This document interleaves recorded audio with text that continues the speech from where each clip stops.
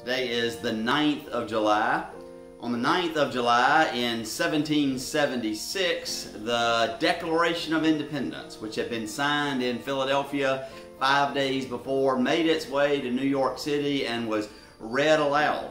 And as it was read aloud, a crowd formed and decided they were going to declare their own independence from King George, led by Hercules Mulligan, a man who is gaining some new fame because of the Hamilton musical, led the group. And they went to a city park that had a large statue of King George astride a horse. It was supposed to evoke images of the Roman Caesars. He even had a garland of olives around his head. They came to that statue, threw ropes around it, pulled the statue down. They cut off the king's head. They took the rest of the statue to a foundry and had it melted down to make bullets. The head, they stabbed a bayonet into its eye, and they ripped off the olive branches and they hung it up at a bar in New York City.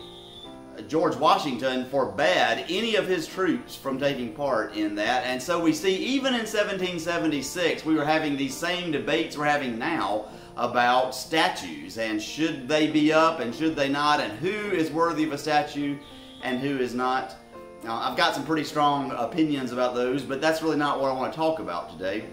I want to instead suggest that anytime we erect a statue or try to put someone on a pedestal, in one way or another, they're going to find a way to disappoint us. A number of years ago, a seminary was needing some cash, and they came up with a great idea. Let's name the seminary after this man that everyone admires and respects, and his name will generate cash, will generate donors for us. And it worked for a while, but the man was still living. And he committed some atrocities, I suppose. I don't even remember what it was now, but what I do remember is the seminary had to just very quietly remove his name from the seminary. If we put our faith in people, sooner or later they're going to find a way to undermine that faith. It's just who we are. And if we erect statues or name buildings or whatever, even to people who are dead, we may discover later things about them that we wish perhaps we didn't know. The Bible understands this. In the 146th Psalm we are told, "Do not put your trust in princes, in mortals in whom there is no help. When their breath departs, they return to the earth. On that very day their plans perish. Happy are those whose help is the God of Jacob, whose hope is the Lord their God." And of course we see when we get to Revelation how in the kingdom to come all honor and glory and praise is heaped only on the Lamb. Honor and glory and praise are not heaped on ordinary people, but heaped only on the Lamb, only on Jesus, only on the Godhead. And so we are reminded in Scripture that if we put our trust in princes, they will let us down one way or another, not least of all by dying on us sooner or later. Over in Isaiah 55 there is another passage that speaks about memorials that we might erect.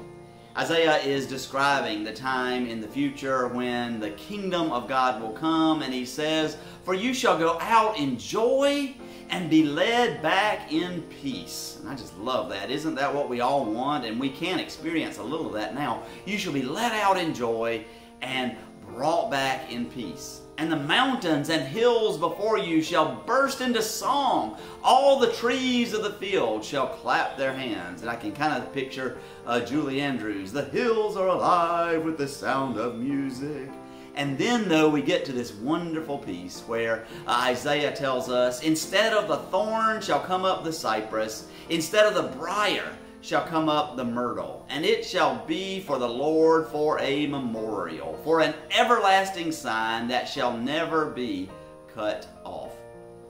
The memorial that God will have is a living memorial, myrtle and cypress trees. Even more importantly, it is you and I living memorials to God, to the salvation that God gives, to the joy and the peace that God gives.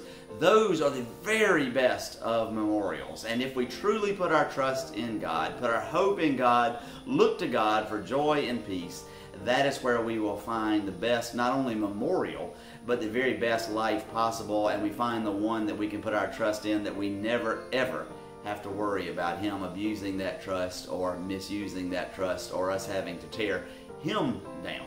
Because as Isaiah says, that will be an everlasting sign that shall never be cut off. My brothers and sisters in Christ, we serve a living God. And because God is with us, we can say, Amen. Let all of these things be.